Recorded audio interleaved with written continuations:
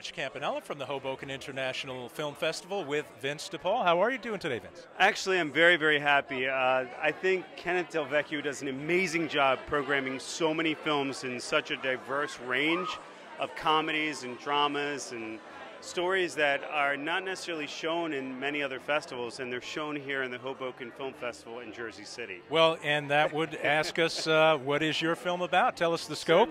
I traveled 3,000 miles. I was just in Cannes, in Moshti Film Cannes, where Silver Case, the movie, which is showing tomorrow at 4 o'clock, was sold in the Cannes film market. Congratulations on Thank you. I'm very, very happy that foreign countries embrace American cinema. Was it a tough process to get the film sold, or were there enough people? I've heard there's enough people in that tent or that corner that can work that out. I'll tell you, it's quite ironic. There are so many countries that come to the Moshti Film Cannes, the Cannes film market. So for all the directors, cinematographers, emerging filmmakers, go to Cannes, sell your film there. There's Taiwan, there's Australia, there's France, there's all these countries that are looking for content.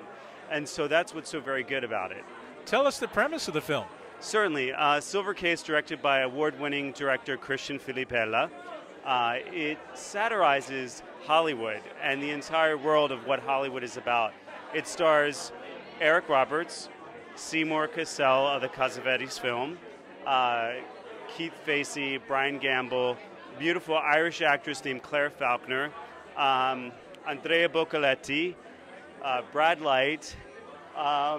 Gosh, the list goes on. So it's a great ensemble cast. And basically, the Silver Case, which is designed by Zara Halliburton, is transported from Asian mafia to Italian mafia, and it gets passed around. And inside the content of the case has materials that can change the world.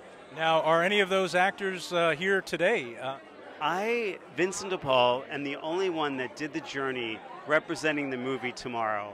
And well, I'm so happy because when I heard that Ken Del Vecchio programmed our film, I was like, Ken is a great guy. I love the energy of the festival, and I'm here. Well, Vince, we're glad to have you along. All the best with the film and the success in selling it in Cannes. Thank you.